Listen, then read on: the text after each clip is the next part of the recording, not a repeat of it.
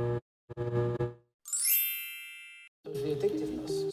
Social media destroying our Addicted brain. generation. Beginning of its demise on social media. Social media. Social media, what it's doing to you, and it was anxiety inducing. Hi guys, it's Debbie here. Welcome back to my channel. Today we are talking about social media. Honestly, I've done similar videos to this before, but this time I'm trying challenges this year. So instead of just talking about social media and its impact, I actually wanted to try going without my social media for a month. Because why just talk the talk when I can walk the walk? So in the next couple of videos that you guys are going to see is my full month experience of trying my life without social media, specifically Instagram, which is my main choice of social media. So without further ado, let's get right into the video. So I've been trying to film this all day, but I didn't want to put on makeup. I put on eyebrows for you guys. Appreciate it. So it is day one, and you know, it's not as hard as I thought. I have reflexively checked the app twice already, just by like sitting down. I naturally open it up and go to the spot where it should be. I removed it from my home screen. I didn't completely delete it as in I got rid of my Instagram, but I removed it from my home screen and then took off the notifications. And I honestly should have showed you guys that process, but I'm really bad at remembering to film things as I'm doing them, so I'll just always recap you guys on things. I hope you don't mind. It's easier overall right now for me because we're on break, so I'm able to spend my time in other ways. So I think this is gonna get a lot harder when it comes to working, because sometimes you only have like 5 minutes, 10 minutes in between meetings. You're not gonna step away necessarily from your desk, but you would be able to have the chance to just scroll through Instagram.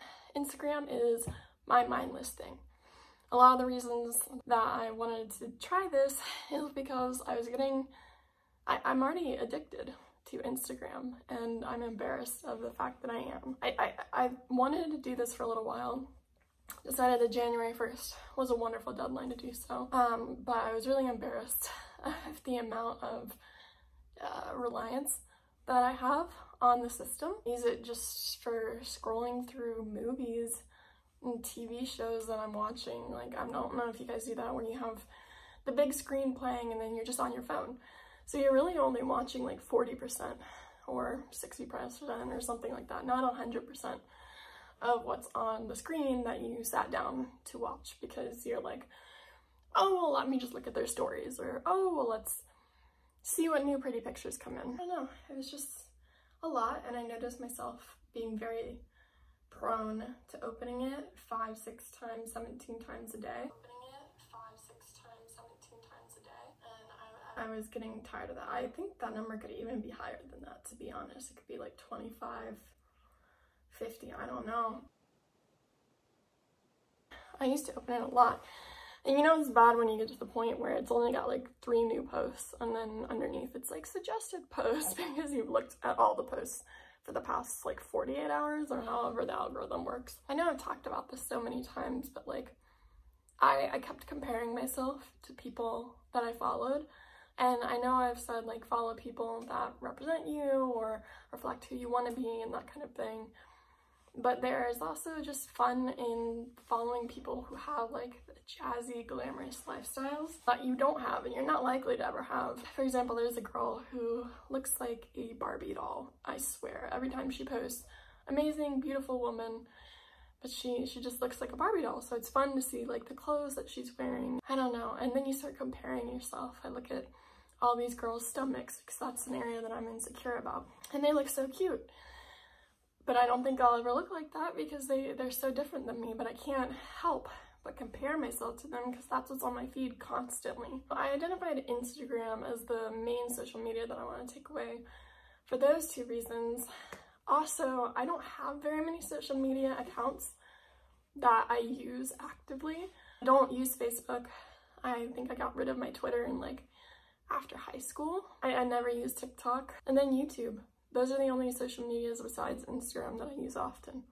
And YouTube is my hobby, so I'll likely still be using that, but I'm trying very hard to use it as less as I can, just because that also gets very mindless, where you just get down the rabbit hole of like click after click, and then suddenly you're watching like Fox videos. So this was the main thing that I thought that I could remove myself from that would help my mental health, because it was going very downhill in this cold time where you can't really go outside and do things or explore.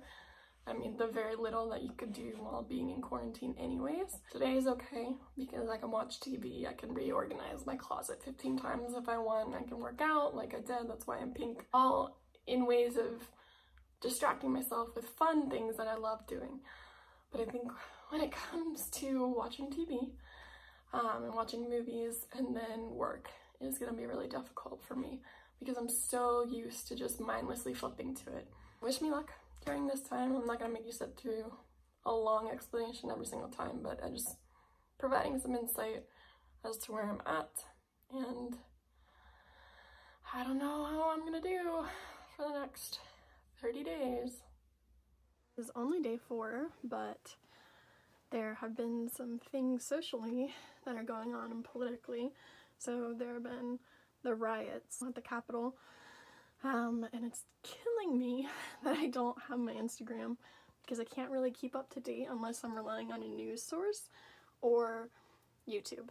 So YouTube is not always as fast though as people on Instagram. It's a little bit frustrating to feel out of the loop in this way and to not really know what's going on. Okay, I guess I'll rely on the old-fashioned way. It's been a week, and yes, I know I have these dots on my face. Just ignore them. I'm trying to make them better and they're healing after getting hurt. Anyways, so it's been a week since I stopped using Instagram, and I kid you not, this is gonna sound ridiculous, but I feel like my days are longer when I'm not looking at Instagram all day. I feel like I'm actually like invested in what's going on around me. I don't feel like I'm constantly moving from one thing to another thing, so that's definitely helped my anxiety. I will say it's been a little bit difficult not being able to check in with things or even like update you guys on stuff. For example, I shot this entire video as a reaction to my first video, and I think I'm actually gonna delete it because it's caused a lot of like heartache for me because a lot of those things are not settled yet. So while editing it, I got really upset, and usually I would just like tell people on Instagram, on my like social media and stuff, and in some ways that would help my confidence a little bit, maybe to post it, but since I'm not sourcing a crowd on this, I think I'm gonna delete it because it doesn't feel good for my mental health, and I don't need to put something out there that's gonna make me feel bad and is almost a permanent reminder. I'm not really missing Instagram. I'm really not. I mean, I was upset about this in the beginning because I thought that like my friends who are in South Korea and my friends who are not nearby, I usually keep in contact with them through social media, and I can't now unless I'm gonna text them or call them. But I don't really talk to them that often in the end. So this 1 week has been fine. I've been finding other things to fill my time, like baking and actually cleaning and organizing and stuff like that. So maybe it makes me a productive human being after all to not have social media. Like I said though, it feels weird to be disconnected though, especially when all these political crazy events are going on right now. Like I took photos. We went to this really nice place. I'll put them in here. It's called the Rainbow Bridge. And I took all these beautiful photos on my camera, my like actual camera, not my phone camera. And I didn't have anywhere to share them other than like with my 2 best friends who I'm always texting. And that felt weird. It felt weird to not have that validation. And then later in the week I was talking to my parents when they were asking us what we did, and I was like, oh, we went to this bridge.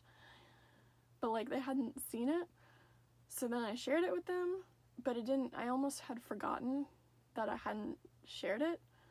So like I didn't feel like that was really missing, if that makes sense. I don't know if it makes sense. But either way, day 7, going strong. See how the rest of this time goes and if I end up wanting Instagram back. Let's see. Anything to report this week? Same old, same old. It's kind of hard to connect with people. A lot of my friends are not nearby who I usually connect with online, and that's difficult. I took a bunch of cool pictures. Couldn't share that with anybody but my like very good friends. So it was a little weird. You know, what's the value of taking photos, right? Is it to remember it? Yes. Is it to share it with people and count your likes? Is it important if I just share it to the people that I'm closest with? I feel like yes, and it's weird, but without it, I don't really notice a difference. I've watched a bunch of junk on YouTube. I've also read books, though, so there's that. And I've taken less time to just sit and be peaceful, and that's really annoying. Like, you want to lessen your screen time. You want to take, like, at least 5 minutes without being on your phone. I don't feel like I do that very well because it's, like, phone, TV, laptop. Can't look up things for people, which is weird. It's big of a difference in my life other than the connections and updates and getting my ego stroked almost for photos that are pretty cool. But it's lessened my anxiety. It's lessened my need to take photos wherever I go. I still do because I genuinely like photographs. I do feel pretty isolated though. A friend reached out because I just like dropped off the face of the planet doing this. And it's also weird because I keep thinking of like, oh, my YouTube stuff, I need to update this. I need to make this thumbnail. I need to do this and that and the other. And I don't have to do that because it's only through YouTube. I don't feel like channels are successful unless you have another social media supporting it, like Twitter, Instagram, TikTok, that kind of thing. Because people don't really rely on YouTube, who would be around my age, to get the most of their information. I think I'm a little bit weird in that way that I go on YouTube that often. I don't know. Comment down below how many times you go on YouTube a day. I wonder even if anybody will have noticed besides like that one friend that I have who's pretty intuitive and my other friends who know that I'm taking this break. I don't know. I don't know if people are gonna care or if I come back and it's like no activity. I think I need to be better this week about not being on YouTube. Like, I can't just take one addiction and transfer it to another addiction. I just forgot to update you guys on Sunday. I will say though that I just released a video for the first time like 10 minutes ago. I had it scheduled for. So I don't know how things are going to perform. I expect they're not going to perform well because you guys don't know, because I usually advertise on my Instagram, but it'll be an interesting trial test. What do you call it? Experiment to see what will happen. So I'm looking forward to seeing if anybody actually pays attention. I don't think anyone will because my subscriber percentage of watching videos is usually under 10% the people who watch it. But I will believe in you guys and I'll be back online next week. So, and I'll be posting this video. So I hope you guys enjoyed it. I will say the only thing that I'm missing is when I take a really good selfie. I have nowhere to put it, but I'm not missing it all that much. And I'm really grateful to have been taking this time to relax. It's officially over. I am back on Instagram and I was really worried about downloading it. I actually pushed it off until this afternoon to download Instagram again because, I don't know, I just didn't have an interest in getting it back. The only thing that it is good for is just marketing for me. Otherwise it's like, you know, just an ego boost, and I feel like I've been really healthy this month without Instagram, and I'm almost sad that I have to put it back on my phone now. I don't have to, obviously, but I want to because I did notice after I posted the video, I got almost no views on that video. I got 8 views, which is more than I was expecting, but I can't say a lot of them were real views. I'm sure there were bots, and I just didn't get to do a lot of advertising for it, so yeah, that's kind of weird. I look back on my Instagram already and I'm like, who is she? Like all these photos from like December and I feel like I'm a different person already, to be honest. I feel like I'm like stepping back into like an old pair of jeans or something like that too, because I'm looking through the timeline and I was like, dang, like these are pretty awesome photos. Even if people don't like them, they're pretty good photos. And you know, this vibe isn't really who I am anymore. I can see that I'm like trying hard, I guess. I'm kind of over that. Kind of over trying hard, and I just want to enjoy social media. I don't want to have to worry about if I look right, if I'm keeping up with the newest things. I realize that like even some influencers that I like, I haven't been keeping up with them because I'm not on Instagram and they haven't been posting videos. It's just weird. I wonder if anybody will even notice that I was gone. Probably not. Maybe they'll notice once I post this. Overall, like, Instagram is not the end all be all, and you'll survive without it. Trust me, I did it.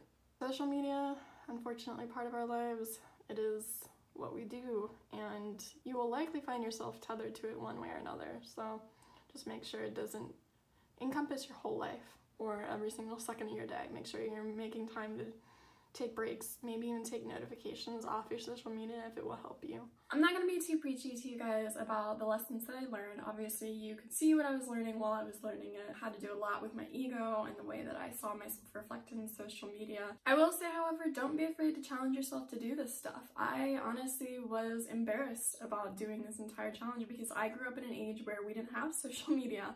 So being without my social media for the first time should be something that I should be comfortable with. But I wasn't. But that's okay. Challenge yourself, get outside of your norm, and do something new for your health, mental health, physical health, whatever it may be. Try something new this year. And know you're not alone because you're doing it with me. Know you guys are very much loved as always. Bye.